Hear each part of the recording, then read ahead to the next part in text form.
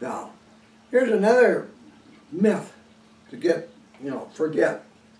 It doesn't matter how high you go up in the tree, you're not going to avoid being smelled by a deer on the ground, especially if the deer is downwind, because all human sense spread throughout an area that looks like a megaphone, getting bigger and bigger like that. They spread downwind. They spread laterally and they spread vertically. And because they spread vertically like that, up and down, your scents are going to hit the ground not too far downwind to where you are. So just simply being up a tree doesn't save you from being smelled. And it doesn't save you from being seen as well. It certainly did back in the 1960s and 70s and early 80s, but by 1989 that was changing. There were all kinds of deer after that were 3 years of age or older that were able to identify you in tree stands, many different ways. So, just to give you a good example of where human scents go from an elevated position. Imagine being out in your backyard, and it's late. Maybe say it's November. You got a neighbor that's got a wood fire in his fireplace right now going, and you stand there in your yard, and it might be a nice quiet day like we have outside right now. So the smoke's going out of the chimney up on top, pretty much straight up. But that's the visible part. But if you're downwind, and on a day like this, when it's really quiet outside and no wind at all, the smoke is spreading in every direction, all the way around 360 degrees. And it comes to the ground. You're standing there and you see smoke going up, but ask yourself this: how come I can smell burning wood when you're standing on the ground?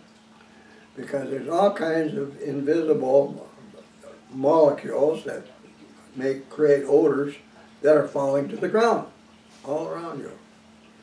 And so you're up in a tree, the same thing as that. If it's really quiet, it's not just spreading downwind, it's spreading all around you, touching the ground.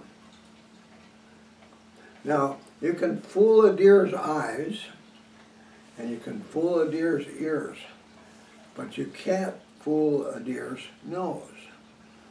So that's another myth to get rid of.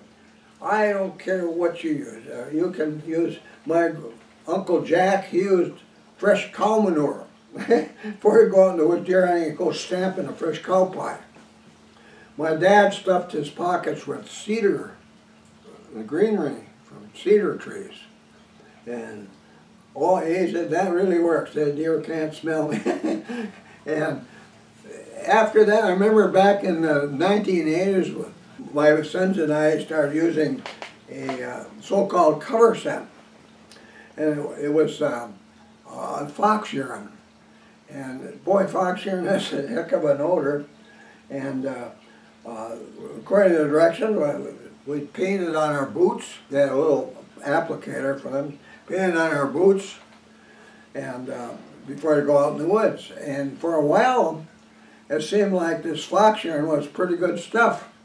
I had my boys approaching deer from upwind wearing fox urine, and those deer didn't react until they actually saw the boys coming. And I thought, well, that's kind of amazing. So maybe it helps a little bit. But I have taken deer, bucks, that actually followed my trail, sniffing my tracks. They're all scented with fox urine, right up to my tree stand. And I'm standing there looking around. Where did that fox go? The fox scent ended at the tree. That was before the deer were looking up in trees. So we thought that was pretty amazing stuff until we got home. Our vehicles stunk of fox urine. Our clothing stunk of fox urine. Everything stunk of that. And the clothes had to go into the washing machine immediately, and I had to spend time getting that vehicle cleaned out because it was inside. It just reeked of fox urine. You get used to it, you don't recognize it. But speaking of that, I had a brother, when we first started using fox shearing, we thought, well, gee, that seems like a pretty good thing to use. When he came up to deer camp and he says, boy, what's that smell in here? I said, well, it's fox shearing. He says, well, what's that for? And I said, well, if you use that, the deer can't smell you. He said, well, how do you use it? I said, well, you take a little swig before you go out and what? And by God, he grabbed that. I had to jerk it out of his hand. You know, I was just kidding. But he was ready to take a swig of fox shearing. Because you know, Uncle Ken and his kids, they were always getting bucks, and he wanted to get a buck. But anyway, in time, it got to be really easy for deer, once they've been introduced to fox shearing, to realize that anytime they smell fox shearing, that's a hunter, that's a human, and stay away from them. You know, that kind of thing happens with every kind of strong scent you put on your body or at your tree stand in time. It's what screwed up the ability of doe and estrus, doe urine containing doe and heat pheromone. It screwed that up. It got to the point where deer in the woods, especially bucks, you know, older bucks, especially a dominant breeding buck, they'd smell that, and the first thing they'd be thinking is human, especially if the human scent was drifting in. Those things don't get rid of human scent, they just add to your human scent. You know, you can differentiate different odors same time. You know, we think that, oh, it's so strong they can't smell human scent, but think about this. Let's say, going to Grandma's house for Thanksgiving. And you walk in the door and right away you smell turkey. Turkey in the oven. You know how good that smells. Gee, you come in the house and then you smell sage dressing, you know, or stuffing along with it. And oh, I smell a pumpkin pie, you know, it's sitting on the counter. All these odors that you can smell at the same time. You know, it's the same way with deer. You can, no matter how you try to do it, you can cook all the turkey you want out in the woods. That smell is not going to keep whitetails from knowing that you're a human. Most of these things just add to certain smell. In fact, here's another thing. You know, anytime you look at a product that says this is an odor eliminator, odor killer, open the bottle. Take a sniff of it. It's not odorless. You know, do you think that odor somehow magically disappears when you put it on you? No. It just makes it easier for deer way over there. They smell that odor. Oh, that's the odor of a human. That's what humans smell like. That odor killer or whatever it is has its own odor. I hate to say that. I will never say you shouldn't use these products, because anything that you can use to minimize your odors, so you don't have strong and unusual odors that reek from your body or your hunting clothes, right, is better, because the stronger and more unusual your odors are, the more it's going to alarm a deer that smells it. If you don't smell badly and you're sitting at a ground level stand side or up in a tree, even if the odors that you emit are very mild, and that deer knows there's a human over there, they're not going to run to the next county. They're going to stay right where they live, right in their own home ranges, and they're not going to disappear. Although you might think they all disappeared, because once they got you pegged at a certain stand site, mature deer, 3 years of age or older, are going to stay away from that. They're not going to come any closer than 100 yards or maybe less, wherever they think that they can't be seen. They're going to stay out of sight of you. They might come by there every day to check to see if you're still there. Oh yeah, I'm still there. Now, if on the ground you've got a mock scrape going, which they'll certainly notice, deer and bucks will certainly notice that smell, but your human scents are going over there besides, and plus all these other scents that might be on your clothing, like the smell of coffee, or the smells that were in that tavern you went to last night while still wearing your hunting clothes. You'll have all those odors on there, and pizza and hamburgers with fried onions and cigarette smoke and cigar smoke, pipe smoke, all that being there, or watching the game on TV, everybody laughing and having a good time. But getting your clothes literally ruined by all these other odors, it doesn't matter what you got that's supposed to get rid of. You can dump gallons on it, and you're not going to get rid of all those odors. So, there's only one way to take that out of that problem away from your hunting, and that's to always approach from downwind or crosswind, and sit downwind or crosswind, or expect to see a deer. That doesn't mean no, you don't have to worry about deer. You always come from downwind, for example. Oh, you don't have to worry about being smelled. Then you sit there. What about all the deer that walk behind you during the day? There's going to be probably half the deer in the area where you're hunting will pass downwind of you during the day sometime, and they can be a quarter mile away. They can be a mile away, for that matter, if you're smelling strongly of unusual odors, and identify you from those odors. Well, if they all ran away the minute, oh geez, over there a quarter mile away there's a human there, if they all felt like they had to run away, go to the next county, or maybe head for that posted land, that posted farm over there, where humans don't hunt, we'll go there. Or in that big cedar swamp out there, oh, humans never go out there. Or in that elder swamp, or that spruce bog, places like that. Or maybe that park over there, or that golf course, or whatever, where people never go. Hunters never hunt. No, they don't do that, unless those odors are very strong, then they might do that. But as long as you're a stand hunter, and stand hunters are not aggressive, they don't chase deer around. They stay in one place all day, or one day, or a whole week even, or 2 weeks. They don't pursue deer. And these older deer realize that. So, well, we like stand hunters. Once you've got them pegged, we don't have to worry about them. Just keep out of sight. And we can make sure that we're safe from them every day by passing downwind to where we found them. And oh yeah, there he is, smelling of turkey and pumpkin pie, and maybe some fox, or doe and estrus lure scent, or those kind of things.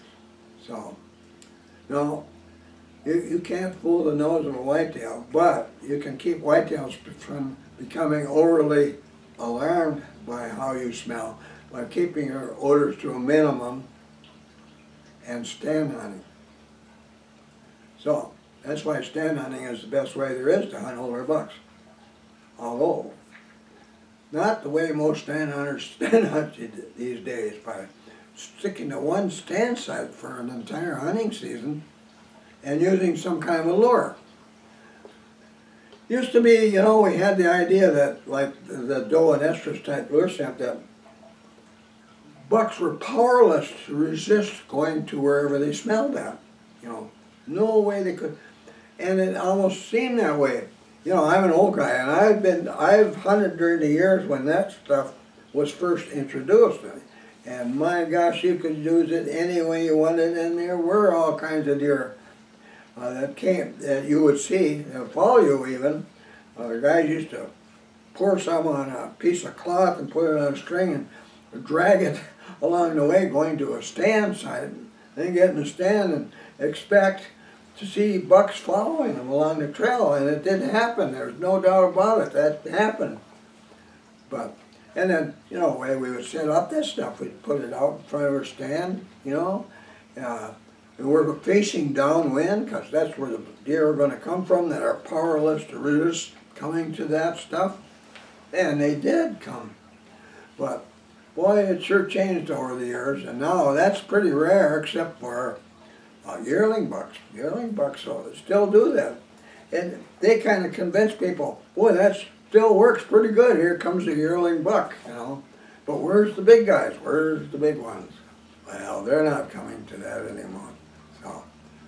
So the more odors, you know, you go through all the process of getting rid of odors, washing your clothes with scentless laundry soap and hanging them outside for several days, hanging your boots out there, doing all these things, using scentless hand soap and that kind of thing in deer camp, and changing to camp clothes, taking off your outer hunting clothes especially, and hanging them outside, maybe out in your truck or in the topper or something, and just wearing camp clothes when you're cooking in deer camp, and the guys are sitting around playing cards and maybe smoking and that kind of thing.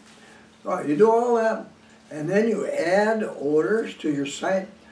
You walk over there to the trail where this buck has been making a ground scrape, or making ground scrapes, or not. Maybe just there's tracks made by big mature buck-sized tracks on that trail.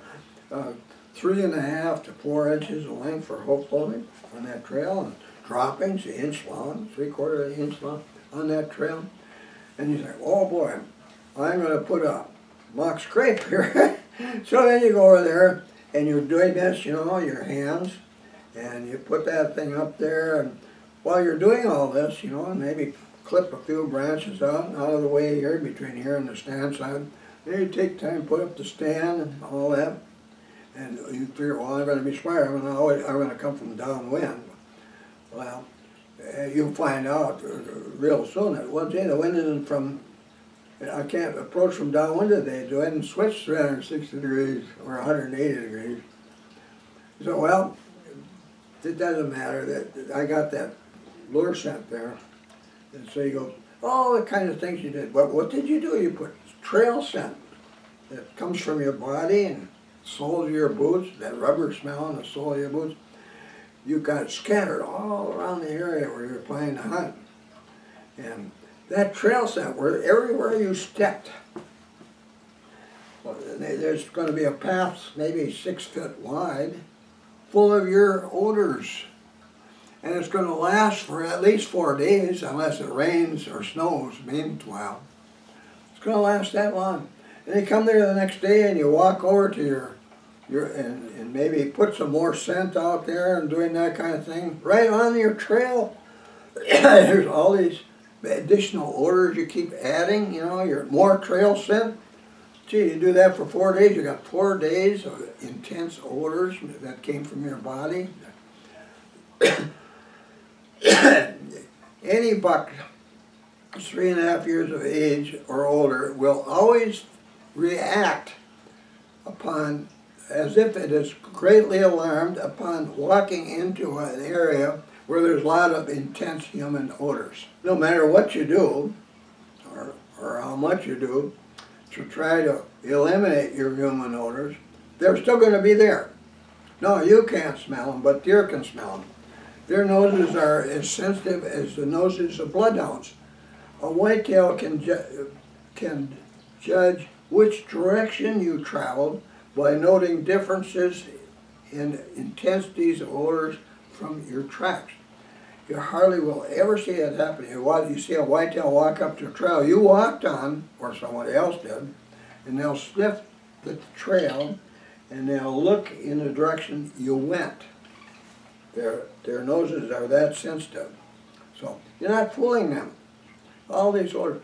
And a big buck, you know, like the kind you dream about every year, they aren't going to be fooled by that. Not only that, they're going to stay away from this area. They know this is an area that's that's often visited by a human. This is a dangerous place here. Don't want to come back here anymore. That's it. You know, pretty soon hunters are saying, well, buck never used the same trail twice in a row. I found this fresh trail and he's never come back here since then. Well, why is that? Well, there can be other reasons, of course, when does are in estrus, but good share of the time is simply because he identified it as a dangerous place to be. So, when it comes to scents, just remember, you can't fool a whitetail's dog. When he gets you by scent, he knows you're a human. No doubt about it, nothing. That's not true of fawns and yearlings, but it's true of older deer. And so, try to minimize that. You know, let's say you find this ground scrape, freshly made. Oh, look at the dirt kicked all over one place. Boy, way over there, you know, leaves and sod and moss kicked way over to one side. Under this tree, and here's a sagging tree branch, and geez, this buck, he was going to make a real big impression. This is a no trespassing sign made by the dominant breeding buck, and with his antlers he ravages a branch overhanging it, and pieces are hanging, broken, some parts laying there on the scrape, and they're covered with his scalp scent, his scalp musk. Well, all those things there's nothing in the world that can keep a buck from renewing the sense and appearance of that ground scrape at least once every 24 hours, 24 to 48 hours, from mid-October, when we start getting freezing temperatures at night, until early November. Once breeding begins, he's not going to have much time for it, but during that time, nothing is going to keep him away except really warm temperatures, unusually warm temperatures. That can really shut down bucks renewing ground scrapes or making them. The other thing would be a very strong wind. You know, wind that's 15 miles an hour or stronger can make it, keep a buck from renewing it. And it can be gusting wind or a storm, you know, a snowstorm, thunderstorm, that kind of thing, or thunderstorms that keep going on. And number 4, the most likely thing is that that buck discovered something that proves this is a spot that is being frequented, being visited often by a human, because there's strong trail scents on the trail over there. You smell it way over there. The buck. This guy was walking all around looking at tracks, and when he was doing this, and there's all kinds of odors in the area that give you away, and it doesn't have to seem terribly dangerous to the buck. He might say, well, he might have come by there 10 minutes before you got to your tree stand, or he walked by there during the night and got, you know, smelled all these odors and looked at changes. Or he might have been way over there about 80 yards away, and he saw you sitting up in a tree and you moved quickly, you know, you're looking around up there. Or you were eating peanuts in the shell. I found a stand site in the woods one year where a guy obviously liked peanuts in the shell, and he threw all the shells on the ground out in front of him.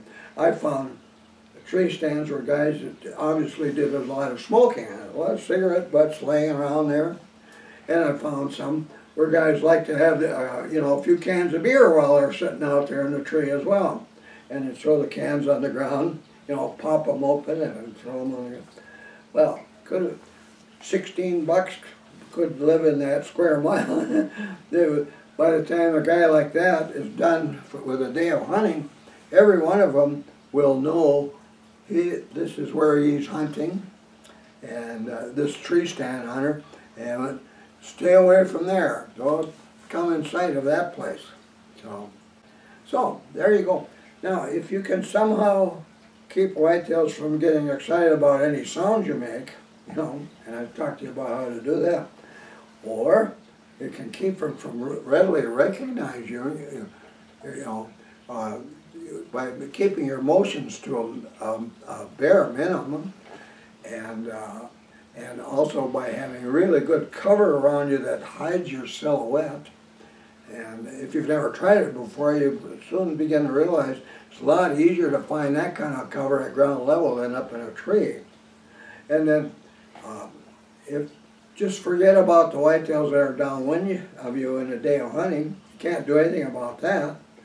So, but it's the area out in front of you that, you know, that's where you're going to see the deer that you're going to take each year. So, and you can't do anything about that. But wherever you hunt, if you limit your stand hunting to one stand site during the hunting season, in a matter of a few days, that wind has moved around, and whitetails in every direction from around that stand site will have identified you one or more times from downwind, or from your trail sense leading to the place. So, you know, my boys and I, we've gotten to the point now when we pick a stand site, and we pick a lot of them at ground level, before and during a hunting season. We don't mess around. We don't go within 20 feet of that trail. You see those tracks in the snow over there, or you can see a ground scrape, or right over there, 10, 20 yards away is the edge of a feeding area. And they come to feed here. We've seen deer out here, or when we were scouting earlier, we found all kinds of tracks. Deer had been in there feeding maybe on greens before the hunting season begins, and now they're feeding on, you know, in the firearm hunting season, they're feeding on browse, and all kinds of red browse out there that whitetails particularly like. So those things are out there. So we're hunting in a place where the odds are as good as they can be for seeing deer. And big bucks, if we're keying on the kind of signs big bucks made, I'm not talking about antler rubs and grouse traps, I'm talking about tracks and droppings, fresh. And but the problem with hunting big bucks, they're so good at identifying hunters, stand hunters, that if you use that stand more than one day, chances are you won't have much of a chance of seeing a big buck at that stand site the rest of the hunting season. We've gotten to the point where we change stand sites every half day, and I've said this before. Anytime we hunt at a stand site close to that kind of tracks, real fresh, and we don't see that buck in that half day, he knows we're there. It's time to move. We keep doing this, you know, we keep moving to places where they can't identify us by sight or sound, and only from downwind by scent, where we've never been found before, never been a human. There's no reason to worry about going over there in that area right there. There's never any humans over there to worry about. And so sooner or later we always catch a buck close, because they can't predict where we're going to be next. Now we've known lots of bucks who make it a point to try to figure out where we are next every day, early every morning. They want to find you. And some are so good at it that we finally give up on them, or try using a group stand hunting method. We have a couple of them I've talked about, to try to trip them up, which often works. We've done pretty well with those two stand hunting methods. But so, keep these things in mind. These are things that make it easy for whitetails to identify you. And every day you hunt, you want to keep those things to a minimum. Make it difficult for them to not only identify you wherever you are, but to even predict or try, you know, I don't know how good they are at predicting, but make it difficult, really difficult for them to know where you're sitting every day of a hunting season. You think you got to have this nice shack on top of poles with a good roof on it, and even some mirrors on the side so you can look back without having to turn your head. And a nice place with a little stove in there, you know, maybe a charcoal heater or something, keep warm. Well, that's fine if that's what you enjoy, you know, sitting in the woods and something like that. that's fine. But on day 2, you know, you're going to see fewer deer, and pretty soon nothing with decent antlers. You're not going to see. You know, that's just not going to work. But if you don't mind that, sitting in a, oh, I shouldn't say things like that. But at any rate, you got to keep moving if you're going to see big bucks, and you got to pick stand sites where big bucks are right now today. Not 3 days ago. You're way too late. Then that'd be a terrible mistake. So this hunting method I often refer to as portable stump hunting, or one that I like the most is opportunistic stand hunting. All explained in great detail in my latest book, and you guys have seen me hold that up lots of times. All I've been talking to you about is covered in great detail in this book, and the hunting methods that greatly improve your odds of taking mature bucks. Quit letting old myths ruin your hunting. You know? The old myths that make you believe whitetails can't smell you, or they can't tell what you are by the sounds you make when you're walking, things like that. You're just making it harder to take deer that are 3 years of age or older when you believe those things. So, okay guys, so that's what I wanted to talk to you about today. Gee, it won't be long now, you know, we'll all be out in the woods hunting, and I'm just trying my best to help make it possible for you to get a really big buck this year. Get a 10-pointer that you can be proud of for the rest of your life. And they're so hard to get, you know. But my boys and I, we've been doing really good at, you know, we've taken, they weren't all 10-pointers, but we've taken over 100 mature bucks since 1990, doing things like I've been talking to you about. So, hunting methods are important, but even more important is your ability to avoid being easily identified by whitetails when you're hunting. So keep that in mind. Maybe one thing is more important. Very fresh signs made by big bucks. I mean, made maybe minutes before, hours before, you know, you got to this place. If that buck wasn't bounding or trotting, he wasn't alarmed. If he's just walking tracks, he wasn't alarmed. And for that reason, this trail or this site, this vicinity, for whatever reason he's here, whether it's where he likes to eat or drink water, or he's with a doe and estrus, or that's a trail he likes to use when he's going to a feeding area. It would be obvious if the feeding area is right over there. If it's something like that, and that buck didn't realize you were there, this is something new, you know. You're liable to see him during the very next feeding cycle. The next hours they feed. So, man, one more. Yeah, I'm going to throw this one in. When whitetails are feeding, you know, like early morning, late in the day, you should be walking around. When you're walking around during that period and you're spotted because you're easily seen when you're moving around, all the motions you make of walking and sneaking and things like that, or making drives, you're easily identified by whitetail, safe distances away. And if you're persistent, you know, in a case like that, those whitetails are liable to abandon their ranges for a while.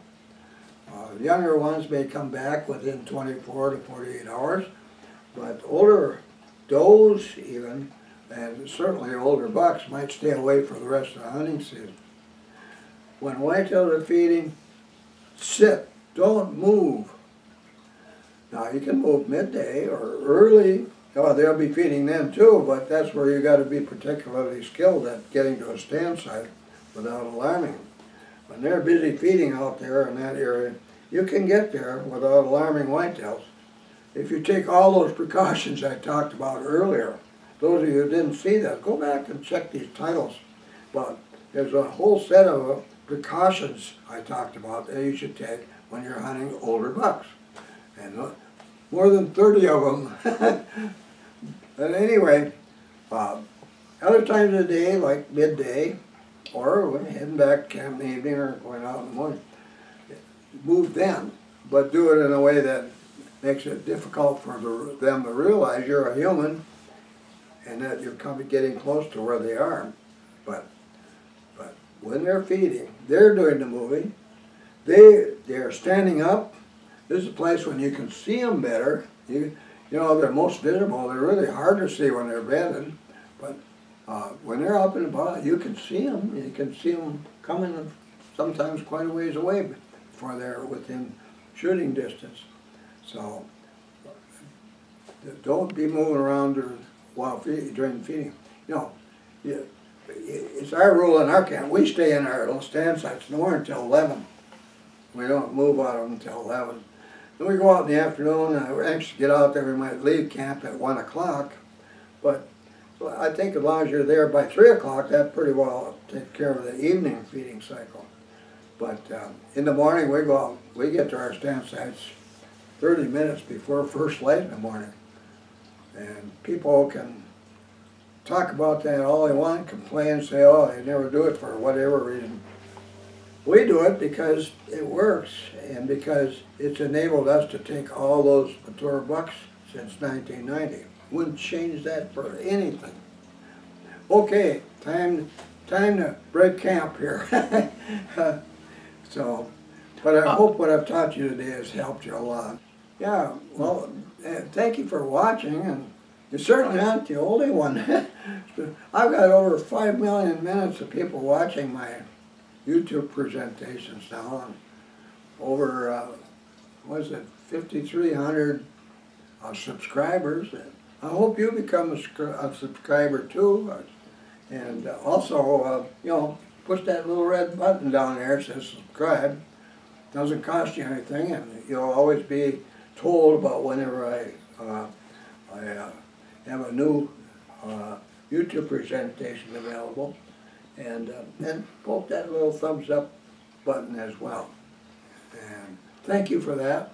We'll see you again soon. And I'll say it every time now for a while. Good luck hunting this fall. I hope you get a big one this year. See you guys. Be sure to visit my website. Here's the link. Here you'll find links to my blog posts, my Twitter account, my YouTube account, my Amazon store with links to my ebooks, my son's eBay store, a money saver if you're ordering from Canada or other countries, my website bookstore, and much more.